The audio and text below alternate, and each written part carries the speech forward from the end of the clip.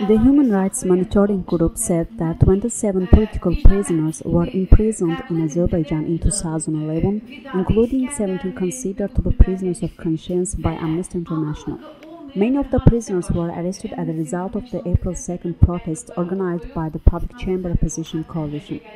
However, there is hope that some prisoners will be released by presidential pardon at the end of this year.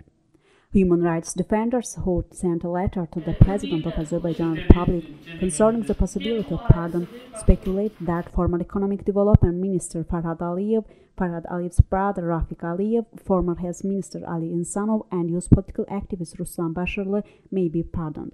Meanwhile, participants said that they are being held in very poor conditions, especially those being held in prison number 14.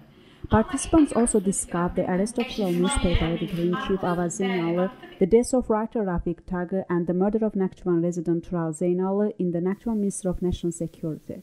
Human rights defenders mentioned that although 6 years have passed since the murder of journalist Ali Insanov, his murder has not been solved, and they hold little hope that Rafig Aliev's murder will be solved.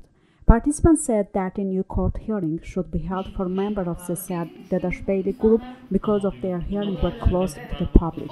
If an open court hearing is not held, rights activists promise to include members of the Dadash group in the list of political prisoners.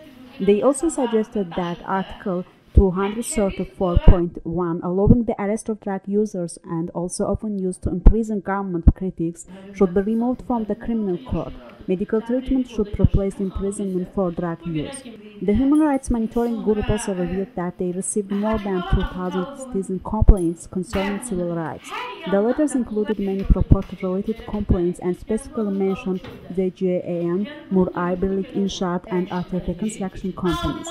Human rights defenders called on Azerbaijani authorities to respect their human rights obligations undertaken before international organizations.